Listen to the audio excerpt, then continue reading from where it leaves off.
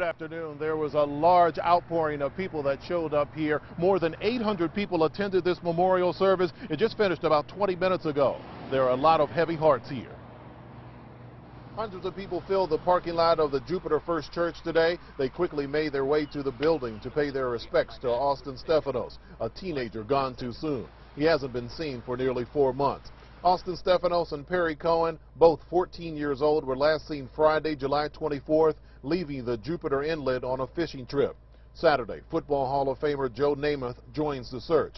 On Sunday, the boys' 19-foot boat was found capsized about 70 miles east of New Smyrna Beach. Monday, family and friends take to the beaches looking for debris. By night, prayer vigils attended by family, friends, and strangers light up the shoreline. As the hours pass, both families remain hopeful. A fund to pay for the search is set up, and thousands of dollars are raised in just a few hours.